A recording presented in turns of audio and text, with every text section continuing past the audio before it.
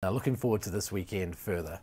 England versus New Zealand is obviously the big game. England versus New Zealand at Twickenham is an amazing occasion to be at. It's a lot of fun. It's something different there. It's intimidating, the height of the stands and the amount of people. The amount of people and swing low. Yeah, swing low, sweet chariot. England absolutely gave it to Japan. What do we read into that in comparison to the way the All Blacks have been going? I think you could see it in the huddle post the Argentinian game. Owen Farrell brought his troops in and he was delivering a hell of a sermon. And I thought, man, they're going to be really hard to beat, and they were just ruthless, both sides of the ball. And I think their preparation for that week was just to the point, and it started at full time. They were clearly embarrassed losing to Argentina at home. They did something about it, and they're going to need that and then some this week, because we know the All Blacks have probably been targeting this one, and few rested bodies will come back into the frame, so it's going to be a doozy. Including Brodie Retallick. A perfect clash to bring Brodie Retallick back for Bryn. For his 100th as well. 100th. Yeah. Oh, it is. Definitely with England, the physical side of the game is going to be massive. But I think what I enjoyed about England on the weekend was the way that they scored their tries, especially in the 50 minutes, the 5 different tries that they scored. The variety, whether it be their click attack and being able to get off turnover ball, grubbers and behind from Farrell, or even the strike off for the first try as well. The ability that they had at different times, being able to score different points in different ways, was really a good thing that I was really impressed with, because physically, and they kind of line out more, and the physicality around the breakdown is really important. But the click attack and the ability to be able to score tries in different ways was really positive, and I think they're going to need that against the All Blacks. Those moments and being able to score points in different ways. We know that the physical battle is going to be huge, and anytime they've had success against the All Blacks, it's been able to win that breakdown battle and been able to slow down our ball. But it was really pleasing. It was real positive to see them score tries in different ways, especially in the first 50 minutes of their game against the Japanese. The All Blacks did something similar, I suppose. The kicking game that you talk about, the attacking kicking game, the variety they showed, certainly in the first 20 and the last 20 minutes, was great. They started well, they finished well. All of the things that they've been criticised over the years for doing, they did right. And so going in against England, with that kind of variety, the direct play, it sets it up quite nicely to see how this style will make a fight. It does, and it in the sense that I think they're a lot harder to defend now that they've got that balance of their attack right, in terms of what kicks they use, when they chance their arm, where they chance their arm. So it's much of a challenge for the opposition as it is for us to get right. But I think that the moving of Geordie to 12 has been a key difference. I think Davey Havili probably started it, and then by chance, through injury, Geordie got promoted up there, and he executed his role really well. So he'll probably come into that 12. He sort of slipped in there against Scotland as well, and he was part of that attacking kick. But it just means it's not one-dimensional when you're trying to exit. And then with Brodie at the back, I don't know, it just seems like a really good balance. I think it had started well with Davey, like you said, Jip, in the early part of the season, but then just by chance, when Geordie's been given that opportunity and what he's shown, and I think what's important against an English team is you'll be able to have the physicality, being able to get over the contact area, which he can do. He's got a great defensive game. He's very brave and abrasive, and he's really dominant in his shot selection, which is great. But then the kicking game, I think, is going to be the most important thing, and he has that ability to be able to do that, whether that be kicking long, crossfield kicks, or grubbers and behind, or even little chips that we're seeing from Davey as well.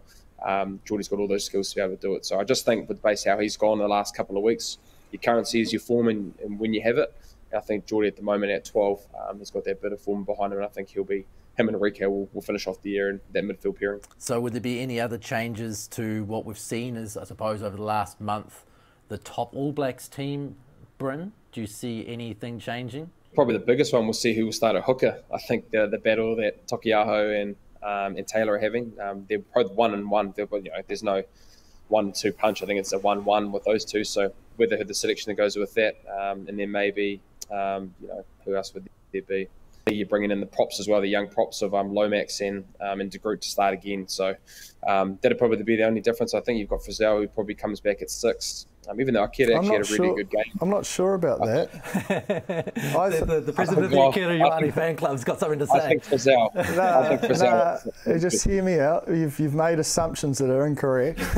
I think with Brodie coming back, Scott Barrett may slip to 6. Oh, right. I didn't see that coming. Yep. Yeah, I don't know. Like, I think a big body, the way the style England play, and also the pressure they put at line-out time, having those 3 big men on there, and you know, Akira or Shannon coming off the bench to bring it home. He pulled down, was it Stuart Hogg, just meters out. He had no right to get to that. He's just in some form. You know, we've talked a lot about probably a hell of a lot of other players, but in terms of looking at the year, you know, Artie's obviously the front runner to win Player of the Year, but in terms of Scott Barrett and what he's offered, he is right up there with a nomination, if not pushing for it. And then Mark Taukei'aho on the right wing? Don't know. I'd love to see it, but Sevu hasn't done anything wrong to play himself out of a position either. So you'd have to think they'll keep Sevu there. But I would love to see, just to get a better assessment, a more fuller assessment of one versus other. They're very like for like. You know, like Sevu beats players one-on-one, defensively puts good pressure on, he's good under the high ball, works hard. So, I mean, you're not going to lose anything either way you go. I'm probably just being selfish because, you know, I'd love to see Mark play again. It would be a bold call, Bryn, seeing as one was in the main squad and one wasn't. You know, if you pick someone in the main squad and you go to the big test match, surely you've got to show the loyalty to the person who was picked in the main squad. And Sevu's played well. And it's put, you know, I guess question marks around if you could start Mark because he has played well, and so your currency is only the way that you're playing, and so he had a great debut. But I think what Sevu does have on his side is the experience, and they'll know what they can get in those kind of moments with Sevu and playing, you know, in those kind of test matches. But again, you know, Mark played well, and so no different from any other position. We talk about the hooking roles, or even the 7 with Sam Cane and Papali'i when Sam was around. You know, form is always going to be able to question whether you're going to be in the team. Mark's done no harm in his selection to be able to play at 14 or even as a 23-year-old coming off the bench as well. Just don't know if he can fit that role with Rico at centre. If Rico's at centre, he can cover wings, so you're better off having an Anton Leonard-Brown in terms of the mix. I think he either starts or he's not in the 23. Just thinking of the difference between Sevu and Mark Taukei'aho, and I haven't seen their standing 40s, my main difference is I would think that Mark Taukei'aho's got better top-end speed. You're asking the wrong bloke. That's kind of I'm just trying to find the difference there. You know, it feels to me maybe it is. I couldn't tell you. I know that Sevu's very fast over his first 10, 15 metres, but you know, Mark, when he gets into full gear, he goes. He's pretty quick as well. I'd have to. I'll give them a call, Ross, and I'll let you know next week. I've had both of them, so I'll let you know who's quick. He's got a first 10 and a first 40, so I'll let you know next week. How about this? Live on the show next week, they run off for a spot on the All Blacks right wing. We can make this a new reality TV program right here on Aotearoa Rugby. Get some views. Yeah, it would be massive. Yeah. The hooker role, you mentioned before that they're both number 1. Now, I suppose there was probably a feeling a few weeks ago that, you know, maybe Taukei'aho brings more off the bench, but I think we saw on the weekend that that's not necessarily the case. So how do you make that call? Well, I think right now, I mean, if we go off the last test, having Cody's experience out there was a big part of us winning. I think Cody and TJ Perenara's experience, calm mindset, having been there before, knowing what strings to pull, even conversations with the ref, you know, changing the shape of those discussions and where he saw things before they came on, is, you know, as unfair as it is, sometimes, you know, the bench role is just as important, if not more important, to bring things home. So maybe the matchup in styles, because it was great to see Cody running and that live wire attack that we know he's good at, and that is probably better placed off the bench, and Taukei'aho is physical, direct, and he's a great player to suck the gas out of them for then Cody to take advantage of later in the game. But I mean, that's off, you know, like even that test match that Cody started against the Wallabies, against Wales, it's just horses for courses. But I think that experience thing was a big difference, him and TJ against Scotland. So, that sort of sways me towards a taukei'aho start. I'm going the other way. Oi.